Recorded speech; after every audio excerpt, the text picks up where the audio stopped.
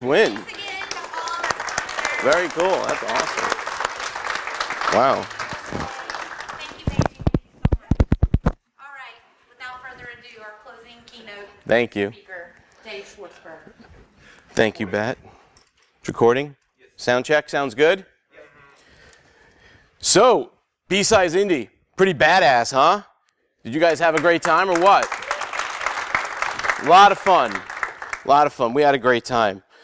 So, today's talk is kind of had the theme of last year. There was an election. Somebody had a certain campaign slogan, so we kind of took it from this. And this talk originally was created with Chris Sistrunk and myself. So there's still going to be references to Chris, but he'll be here in memory, and like an imaginary Chris will be here, but I'll be playing him. So first quick introduction. You guys know me as Dave Heel Schwartzberg. There's my Twitter handle. I work for Mobile Iron and work in mobile security, but also helped create Hack for Kids back in 2014. And there's going to be some additional references to that. But everybody who's running on a campaign needs to have a slogan. So mine is, no child's email is left behind. They should all have their own server. So now I'll be acting in the part of Chris. Chris Sistrunk. He's a consultant, big SCADA guy, ICS, over at FireEye, formerly Mandiant, and also one of the organizer for BSides Jackson. And his slogan is, we're going to build a firewall. I'm going to make IT pay for it. Make SCADA great again. Tried to do my best, Chris, there. So in the spirit of us all being patriotic, technical, and security people, please chant with me. USB, USB, USB. Thank you for your participation. So now, why don't we just kind of cut over to STEM. So anybody here never heard of STEM before, knowing it as science, technology, engineering, and math? We've all heard of it. Good. Little background, most people don't know. It was started back in 1997 by the National Science Foundation, and there was a committee who voted that this is what they want to do to help educators be more collaborative on what they're teaching U.S. students, early childhood, middle school, college, because we were falling behind internationally when it came to these disciplines. About 13 years later, a group of people came together and said, we're missing something, art. So they created a website, STEAM, not STEM. And art's important. It absolutely is. Creativity is kind of like a foundation of what we do, and as humans. About 4 years later, Rob Furman from the Huffington Post wrote an article on, we need to include reading, which creates the acronym of STREAM, which is very interesting. But reading is also important. All these disciplines are very important. I'm not saying one is more important than the other, but I'm really here to focus on STEM. So is Barack Obama. So back in 2010, Barack Obama wanted to expand what we're doing with education so that way there would be $250 million available to train educators and enable them to train future students, which is great. So when you have all these funds available, you could start to really do things, because we all know, even when we want to do our science projects, when we want to hack harder or just kind of learn how to code, there is a cost. There's a cost to get on the internet. There's a cost for equipment. It's not free.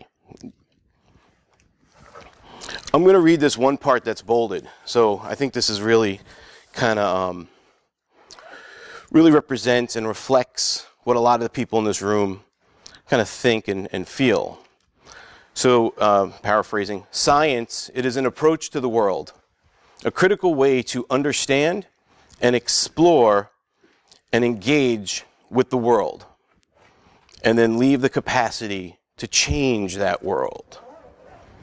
What does that sound like? All right, we'll get to that in a bit. But very, very important. So how do we come up with this? So we hang out, and Chris and I were just kind of talking about how we need to include hacking a lot more in some of the things that youths are doing. We believe that they're natural hackers for a variety of reasons. And so we wanted to kind of come up with an acronym. And we came up with maybe putting the H after the S, but SHTM. Your EM didn't seem like you could put another vowel in there, and we didn't think that would be appropriate. So then we thought, well, THS wouldn't also be a good choice. But so we came up with the H before the M, and now this is tricky. Is the H silent? Is it not? How do you say that, right? Is it STEM with a long H, and that sounds kind of creepy? Or are you clearing your throat? STEM! Excuse me. What do we want people to say? Yeah, STEM with an H. Yeah. So we just pronounce STEM, or if you choose one of the other ones that you like, feel free. But we just decided that that seems to work the easiest for everybody. So what are you talking about, this STEM? This was one of Chris's slides. He likes doing impersonations. So we're going to present to you very quickly science, technology, engineering, and hacking and math. I think you guys saw that coming. But really, it's arguable. I've heard some arguments saying, well, you got all these other STEM disciplines, and hacking is different. It's not exactly the same approach as what you're doing with science, technology, engineering, and math. So it really doesn't belong. I mean, does anybody agree or disagree? I mean, we can be controversial about it, right? Maybe. But when you look at just, for example, science and math, what are they? Methodologies to solve problems, very simplistically, right? Methodologies to solve problems, and if you keep using those methodologies, hopefully you'll continue to solve some problems. Some of them might be more difficult than others. But when you look at technology and engineering, is that the same as science and math? No. It's applications of science and math. And what's hacking? Applications of STEM. Make sense? So what you're doing as a hacker, you have a process, you have a methodology. Sometimes you're making that up as you go along. But you're using that methodology to expand what you know about those other 4 disciplines. Make sense? Agree? Disagree? I'm open for comment. Okay. It's a nice response. Thank you for being kind. But if you seriously want to talk about that later, absolutely open for discussion. Because I don't want to stand behind something that I believe, and Chris feels the same way and strongly about, and if we're wrong, or if there's a way that we can make it righter, then I'd like to do that. Well, in the words of Russell Ackoff, the famous economist, doing things righter. So, quick overview of why we think this is important. First, we're going to have some reasons on why to include the H, or hacking, in STEM. There's a lot of hacking education going on. If anybody's like an old school hacker, can think back to when they were dialing up to a BBS, it's kind of tough to get into a crew, right? It was very different. A lot of this information was coveted. You couldn't just get it as freely as you can now. Got some case studies, and I want to talk about some challenges, going forward. So who here was like a technology hobbyist that turned this hobby into a career? Just a lot of you? Some of you still unsure? Right. The majority of the room. No different. I can go back to my TRS-80 Model 3, which I still have in my garage, or my my Apple IIe knockoff called the Laser 128, which broke the moment I opened it up. So, c'est la vie. But we started putzing around with the different equipment. Software, hardware, what have you. We would try to find some of that secret knowledge and things like the special cookbook that's out there. Or you could see, like on the far right, kids, hackers, breaking things, breaking into banks, those damn hackers. Those kids are all the same. They're a problem. Got to get rid of them, right? And then there's also some of the ones that became professionals, right? Kevin Mandiant, right? From Mandiant, now over there at FireEye, so big Uncle Kevin. And then Uncle Dave. Like, who doesn't love Uncle Dave? Great guy, great contributor to the community, another person who went from a hobby to a profession, and people like giving back to the community. So this is kind of a lot of us, right? But also the media has their say in things. If you can read that headline on the far left, if you can't, Hackers can turn your home computer into a bomb and blow your family to smithereens. It's hard to say that without wanting to laugh. Who here has done that other than maybe CP? Right? Ridiculous. Or whenever there's a breach, those damn hackers! The media loves this because it's like almost fictitious news sometimes, right? They don't check all their facts, and we just kind of keep banging our head against the desk saying, check your facts, get it right. And we're all not bad. I don't know if there's any bad people in this room. There might be. You're doing a good job covering it up. But we're really here to kind of promote things like innovation, right? Education, community. And then we got Mr. Robot. Who has not seen Mr. Robot? It's okay, a couple people. Why is it so popular? Because it's not like the movie The Net. It's actually something where they're using real tools, and it's a very honest portrayal of some of the hacker culture, right? Not 100% completely accurate, but it's also the consultants, professional hackers. So they're really kind of going to the source in order to communicate publicly kind of some of the things that we do on a day-to-day basis or just enjoy doing once in a while. What was that? Better than Scorpion. You talked about consultants from Mr. Robot. Well, we have one on staff. Doesn't the mobile iron? We have one. So there is somebody, he's a Michigan gentleman, James Pluff. He one of the people that was producing, and I might get the story a little wrong, but from what I remember him telling me, that he had an intern that he worked with. The intern, and he was teaching him InfoSec. The intern decided, I'm not going to do this. I'm going to go to Hollywood, and I'm going to help produce movies. They ran into each other in an airport and said, hey, we're putting this kind of cyber tech show movie together. Do you want to be a consultant? And it's kind of like when you run into a friend, it's very passing. You're like, ah, sure, give me a call. We exchange contact information. And James really was like, yeah, nothing's probably going to come out of that. But a month later, the gentleman contacted James, and his first year working as a tech consultant, just simple stuff like verifying that the use of certain technical terms are being used properly, coming up with some kind of creative hacks that kind of integrate into the show. And his first year, though, you kind of think, wow, this is really cool. Well, it was a startup, so they paid him with a T-shirt or sweatshirt, just kind of like yours, but it says Mr. Robot. It's pretty cool. But now the show's taking off and things are good. He still works at Mobile Iron. But I wasn't going to bring that up, but since you did, it's all good. Yeah, and James is so cool. He's a great guy. So, so we have the media, but there's also a workforce shortage, right? You know, a part of being able to work or be a part of the skilled labor force, you need education. You could start as a hobbyist. You could go to school. You can learn. I remember going to school. This stuff wasn't there. In college, it was only learning how to become a developer. There was no networking courses. There was no cybersecurity. And now we have that, at least in universities and somewhat in high schools. But lower level, it really depends on the budgets and the available funds within that district in order for them to teach, say, elementary or middle school kids any of these kinds of fun skills, or even to kind of mess around with a Raspberry Pi or an Arduino.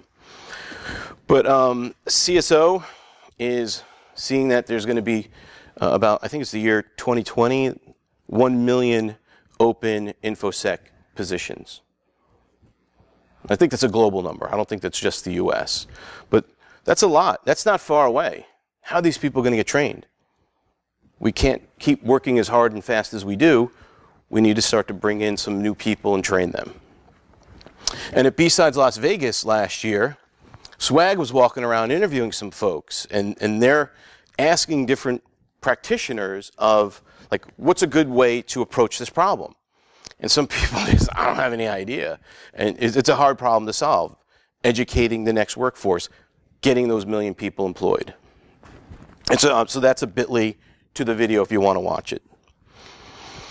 So when we go to education, we look at kids. It's actually kind of playing the long game. There are people today that we can train, but if we start with some kids and those people that we can train today, it'll be a lot easier path. Don't we want to have like a smoother road to drive on rather than the less bumpy one that we keep hitting potholes with? So why kids? Well, first of all, they're very curious. Have you ever had a kid ask you a question and you give them an answer, and what's the first thing they say after that? Why? Why? Why? And it's incessant, but as an adult, you kind of get it and you take for granted that you get it, but for them, the world is new and they're very eager to explore it. So, it's a part of our responsibility to kind of get them through all those whys. I love the next one. They question authority. My kids love to question authority. In case I didn't tell you, I got 3 boys, ages 11, 9, and 5. And even the 5-year-old, he stands up for himself, which he should. But when we're like, hey, it's time to, take a shower and go to bed, nah, I'm going to watch YouTube videos. Maybe that's not the best way to question authority. But don't we do that today? Don't we look at whatever the government or some entity's doing and saying, that's not probably the best way to do it for reasons of caring about people or just human rights. But we should continue doing that. We should never stop questioning authority, and neither should kids. But they should respect authority, and so should we. And they're darn persistent. Again, back to the why, but even when they're stuck trying to solve a problem, you ever see a kid trying to put a square peg in a round hole? They're not going to stop until they get pretty darn close, or you give them a cookie. Sometimes a cookie's the best way to go. But the persistence is also very important. Aren't we very much the same way? Right? How about their ability to innovate? Excuse me, I got a great example of that coming up. But if you give them something, we saw that today at the table in the next room. Gave some kids some electronics. Yeah, one of them picked his head up. And they just went and just started plugging things in, doing some stuff that none of us probably thought of before. And that's great. We want them to do that.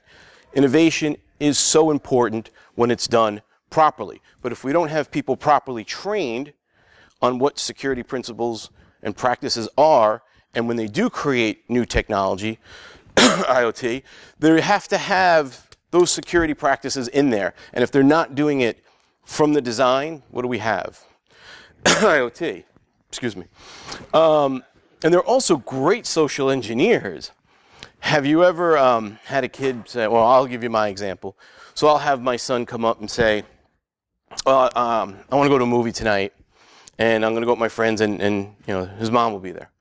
All right, what'd your mom say? All right, I'll be right back. She said to ask you. I said, okay. Well, and we go through the questions. Is your homework done, et cetera, et cetera, et cetera. And then, of course, his incentive is to go to the movie. So what do you think he's going to tell me? Everything I want to hear.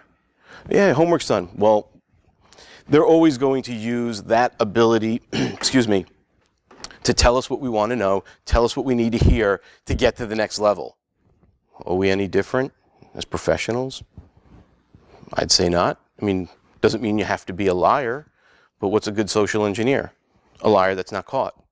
So my kids have learned to be good social engineers. This is a great story. This is a really good story. I mean, aside from like starting this stuff at 3rd grade, this 5-year-old boy, while his dad was at work, wanted to use the Xbox. His dad works in IT, so of course, wants to have some tech laying around, and his kid, well, also his dad put a passcode on the Xbox, so his kid can't just use it any time of day. Makes sense. So what does the kid do? He uses his curiosity of punching extra codes and is persistent to not stopping until he performs a buffer overflow on the Xbox with the controller and gets right in. It's a great story. Find the video, and the interview kind of went like this. I wanted to play video games, so I kept pushing codes until I got in. Yay! So cute. Love it. Oh. 1, 4, 9, 2. Okay. And 1, 4, 9, 2. Is it okay to share your password with people? Yeah. I'm sorry, what'd you say? Yeah. You guys heard that, right? Is it okay to share your passwords? How many of you guys have users like that? They think it's okay to share their passwords. Or you can call them customers. But that's little Benny a couple years ago. Really didn't speak very much for many years, but whenever he went to go and unlock the tablet, he would always say the passcode out loud. You know, his incentive is to get in there, but it took about a year to teach him to say it inside his head. And then finally we got him to change the passcode. So now only Benny and I know the passcode, and it was really cute. And he's like, "Mommy, I'm not allowed to tell you the passcode." We had a conversation after that. Here's another really great story. So kind of back to Benny, though. You know, we do have people that don't put passcodes on their devices. They may have like company email. They may have something on there, like some files that maybe they do some like insurance inspections, and they went out to the field and took pictures of some really bad scenes, and this all should be really kept private. But their device could be easily broken into if it's an older version of Android. I think we also have somebody in an elected position that's using an older Android phone and does a lot of tweeting, which could be a problem. So here's another great story. So this is a story about Chris Sistrunk's son, who was learning how to use MIT Scratch. You guys know how to use Scratch? It's fun, even for adults. Simple way, it's kind of like Legos with some coding syntax. You don't have to be caught up on doing all the typing, but things snap together very nicely, and if they don't belong together, it just gives you a nice, pleasant beeping sound. So Chris's son had this Pong game that he made. But, you know, with his curiosity and innovative skills, he said, you know, every time player 1 or player 2 hits the ball, I want to make some random colors. I want to make it all psychedelic. I want the ball to go nuts. I think he even had some sounds that were going in there and getting louder and louder, driving Chris's poor wife insane slowly. The next thing was, he said, well, I want to win, so I'm going to change the rules. Every time I hit the ball, my paddle's going to grow 10 points in size, and every time player 2 hits the paddle or hits the ball, their paddle's going to shrink, making it harder and harder. But then he actually said, well, let's make the ball bigger, where it just kind of went back and forth making noise and just kind of stopped moving, and it was just this big psychedelic blob on the computer. Kind of cool. That's the innovation and curiosity. But being the 9-year-old that he is, what do you guys think he named his awesome Scratch program?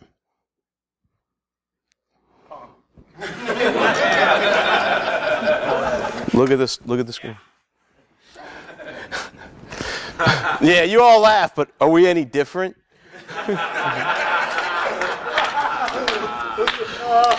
So why should we include hacking in education, right? I mean, you can kind of see it. Some of the kids who are able to have these resources available, they're really able to kind of explore and innovate and question authority and be social engineers and all that other good stuff. And there's a increasing number of organizations doing this, and this list is even just a very short list.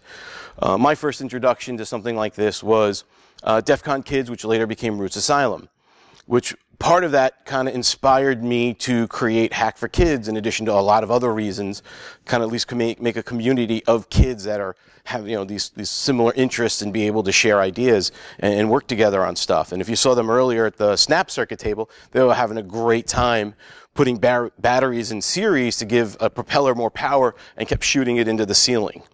But that's creativity and innovation. It's pointless, but it's very creative.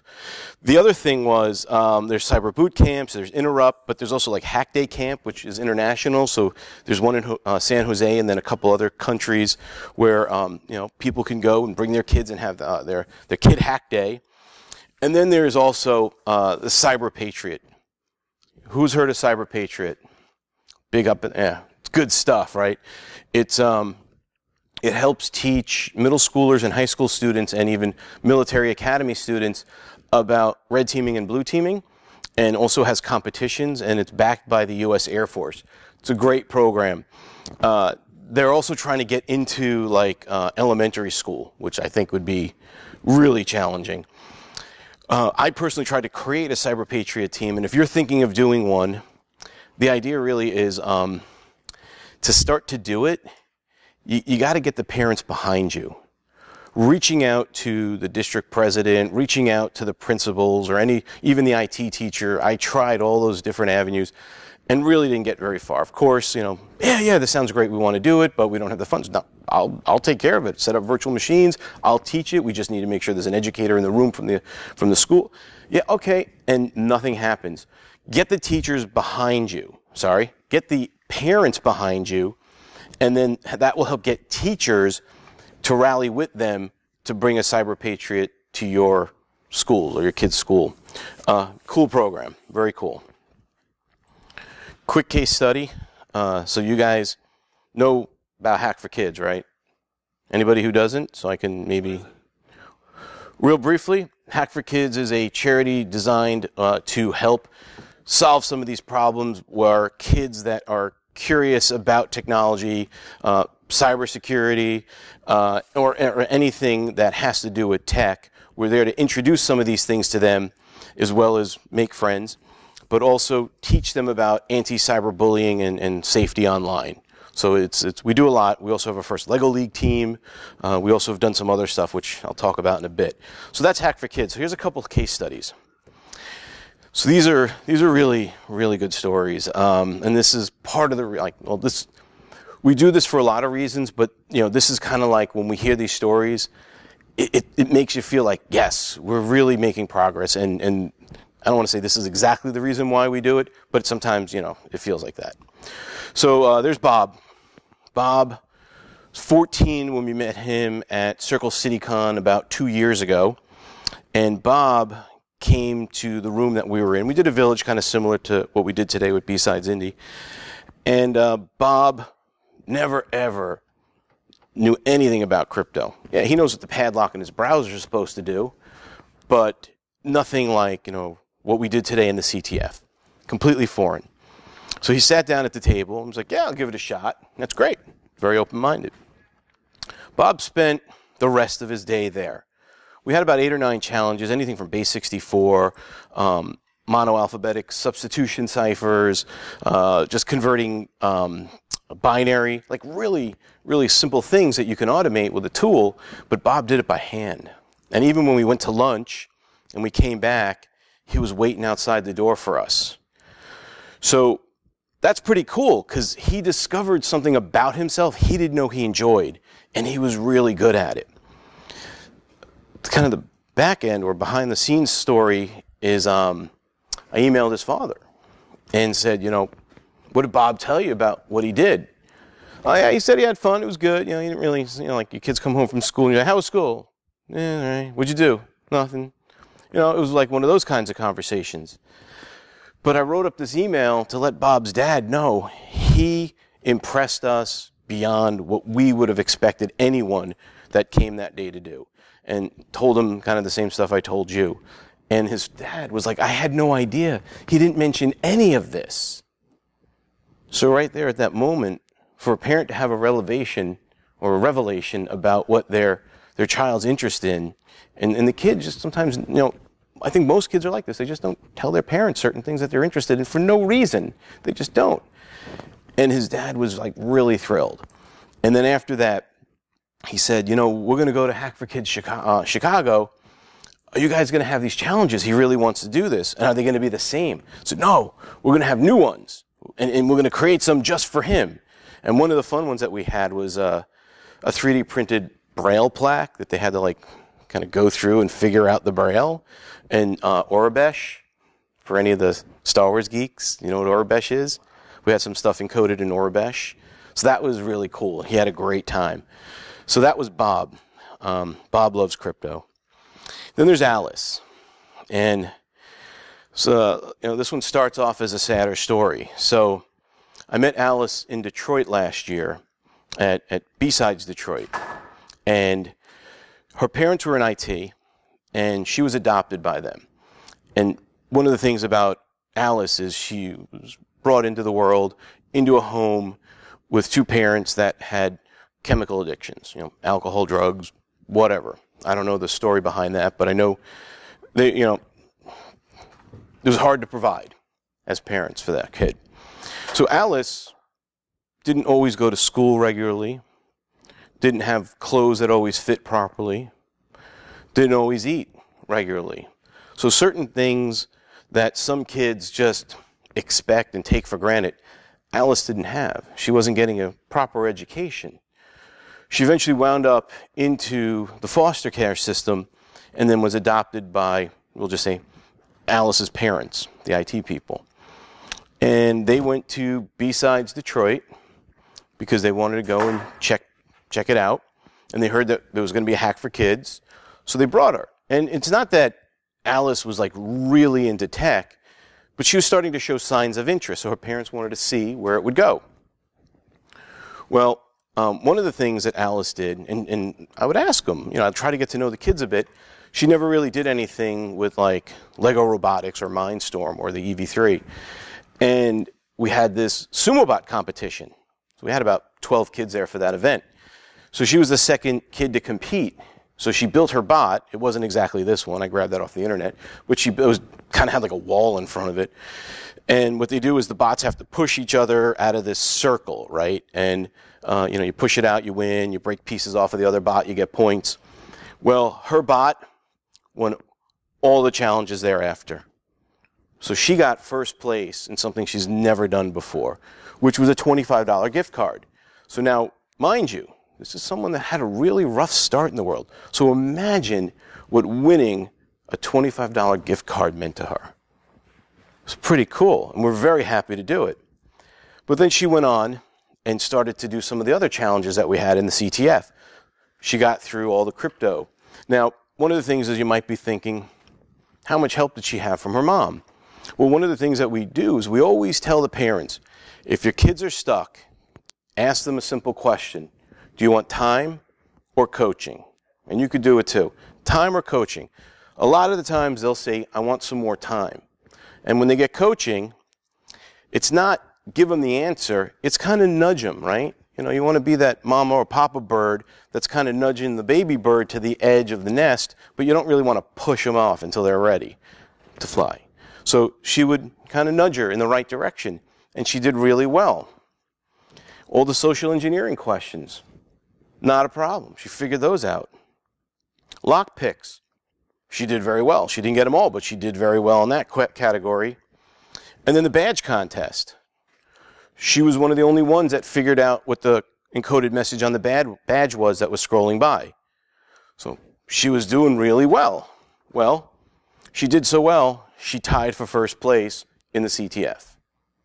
So now, here she is. She's got a $25 gift card and then a pick of the first prize. So she got herself a Khanna kit, which, if you know what that is, it's like a little Raspberry Pi starter kit. It's a great thing for somebody who's interested in this stuff to start with, because it has Scratch on there, and you can build a Minecraft server, write Python code. It's a lot of fun. So these are some case studies I wanted to share with you, because it's hard to know about these things unless you hear about it, right? It'd probably be a good write-up on our website, but that's kind of telling you about why we need to have hacking in STEM. Some other case studies, we started in 2014 with 40 kids, and then in 2015, we educated about 115. And then in 2016, we were closer to 240. And this year, we're projecting that we're going to be able to educate about 350 kids, including today. So we had about a dozen kids there today. Awesome. Thank you. So I'm going to kind of go a little quicker, but how do you engage the students? Be a mentor. And if you're a kid and you already know something, you could be a mentor too. It doesn't have to just be somebody who's in senior in high school or college grad. Leadership's important, right? We also have to demonstrate leadership within ourselves to show them so they know what good leadership is. Any kind of activities that you can think of, Raspberry Pi, Pi Zeros are pretty cheap. The crypto challenges we have online on our website, so if you're struggling to come up with something fun, you can go to our website and download them. Python, and then we always have a CTF that's online. It's online right now, ctf.hackforkids.com. Anyone can, even the adults, can sign up and have some fun. Every time around an event, we'll then reset it or maybe create some new challenges. I really wanted to spend some time to talk about what we did with a DEF CON 24 scholarship. Unfortunately, kind of running a little short on time. So I just want you guys to know one of the things that we did real briefly is we sent 4 students that were graduating high school to DEF CON. We paid for their airfare, put them in a hotel. We provided some food for them a little bit. And it wasn't without the support of the community. We got money from Mozilla. Some people at Mozilla just gave us $1,000. So We're going to try to do another one. Maybe we'll see. Maybe next year might be better timing. But that's really good stuff. They had a great time. And then they wrote up their experiences, which I'm going to share someday. Challenges, it kind of comes down to the view. The public view of us is not always very positive. We need to keep it positive. Keep doing positive things. It will change. It's becoming cool to be a hacker, but not a cyber criminal. Funding, makerspace, hacking spaces, all this stuff's important. Support them any way you can. Even if you give them $10, you don't know how much that could help. And then even in the rural areas, there's the ruraltechfund.org for people who live really far away from big cities like Indianapolis that want to have this kind of education. This is a great resource. I'm going to skip these challenges just because of time. I think you folks can get it. It's hard to measure the metrics. Very difficult to report on success. I mean, who wants to answer a bunch of surveys, but sometimes we need to know how well we're doing. And can't emphasize this enough. It's everybody. We're all in this together, okay? So participate, do your best to support all these different kinds of activities in order to, make STEM great again. So I will cut to the silliness of Chris Sistrunk, and even added dual core kind of growing there, wearing his DerbyCon hat. Vote for STEM. Make STEM great again, and vote for Dave and Chris in 2016. Thank you, guys. So I try to keep with the time. Do we have time for a couple questions? Okay. One question? Anybody? Take two. Just lose the room around this. Any questions? All right. Oh, you do? What are the age requirements, the beginning age requirements for, the parent should look forward towards? So generally speaking, if your child's starting to show some interest in technology, or if you just want to take the initiative to expose them, there are games and activities for them, even as young as 3. And you can maybe push it to 2, depending, again, everybody's development. But there's a game called Robot Turtles. I bought the Kickstarter kit. It's no tech, but it teaches programming and loops and flow control and all that other stuff. And it's a great way for you to spend time with your kid off screens, because it's card-based with a board, and you have to make the silly little sounds of the turtle moving and blowing up ice walls. It's required. So, what ages do you recommend, for Hack for Kids? So Hack for Kids, right, which is where I thought the question was going to first go, 7 to 17. Once they're 18, kind of different mentality and state of life where they're at. But 7, we have it going into 3rd grade. Because there's a big difference between someone going into 2nd grade versus 3rd grade from a reading and executive functioning capabilities and their ability to kind of sit there and focus. Thanks for clarifying that. Did you have any other questions in there? Okay. Anyone else? Yes, sir.